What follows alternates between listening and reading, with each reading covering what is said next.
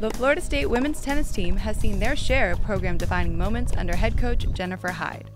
But it was the Seminoles' victory over NC State in late March that was unlike any other, as Hyde became the all-time winningest coach in Florida State women's tennis history. There have been some amazing moments, especially here at Florida State. Making the ACC championship game, the last 2 out of the last 3 years, and some of the moments I've had with some of our seniors has been amazing. Having the opportunity to coach at your alma mater is hands down by far the coolest thing ever. The Seminoles have brought Coach Susanna Fedor in as assistant coach for her first season working with Coach Hyde. I started in September, and I felt very fortunate to get the position and start working with a top 25 program and work with Coach Jennifer Hyde. And it's been a very exciting and very challenging year. And for the student athletes Hyde coaches every day, they see the same enthusiasm and love that extends far beyond practice and games, and what makes her more than a coach. Yeah, I mean, Jen's very fun off the court, and we have a lot of fun with the team and individually. On the court, she's very strict. She wants to do everything right. She's a little bit of a perfectionist, and I really like that about her. She traditionally is running a very successful and competitive program. So in order to do so, you have to have a very extremely deep knowledge of the game and of how to manage and take care of these young players.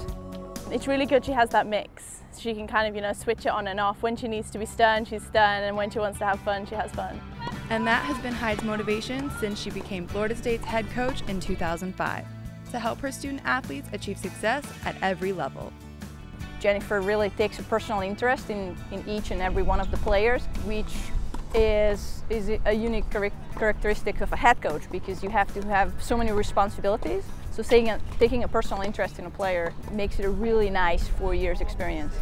She has a very good character and good characteristics, and I think the thing she brings to the team is the energy she has. Every day she comes with a lot of energy, and she kind of gives that to all of the players and all of our staff, and I think that's really important. There is no telling where the women's tennis team would be without Coach Hyde, but some athletes have a strong opinion about it. It wouldn't be the same, that's for sure. All the girls have a really good connection with Jen, and I think that's really important for a coach, and it's made her kind of like who she is and how successful she is. I think that's really important. We wouldn't have the amount of fun we have, and I don't think we would have the amount of success either.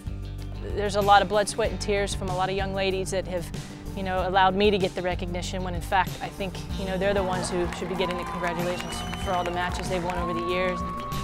And as Hyde finishes her 10th season at the helm, she knows how far her program has come and knows the best is right around the corner.